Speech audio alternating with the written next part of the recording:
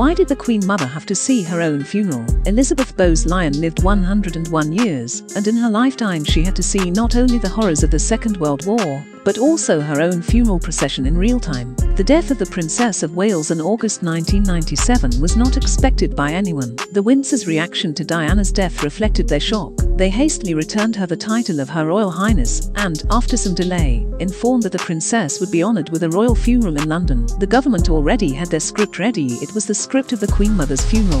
The funeral procession and ceremony have been regularly rehearsed over the past 22 years as preparation for the death of the Queen Mother. It was called Operation Tie Bridge. They rehearsed her in case of death, but she died only 5 years after Diana's death. Obviously, the need to resort to the tie bridge scenario was due to the unexpected death of Diana, a person who ceased to be considered part of the British royal family after her divorce from the Prince of Wales, but had to be buried with royal honours as the mother of the future king and the people's favourite.